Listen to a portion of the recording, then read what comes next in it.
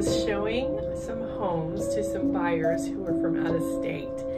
So they were looking for an older home that had a lot of that old charm and history in it. And we go into a house that has a pier and beam underneath it, and I'm on my phone and we're walking through the house with the creaky floors, and we get into the master bedroom, and it looked like there was this master closet that you would just open up and you would see your typical master closet, right? So I open it up and there's just this weird tunnel going down to this basement underneath the house. You go down there and it had the concrete floor, and one wall was solid but the rest of it was looking under the house with the dirt floor and everything. Like you could see under the house, the pipes, the dirt, everything, even the grates that came from outside. So I'm thinking, oh my gosh, what kind of creatures are down here? And then I look, and on the one wall where there's this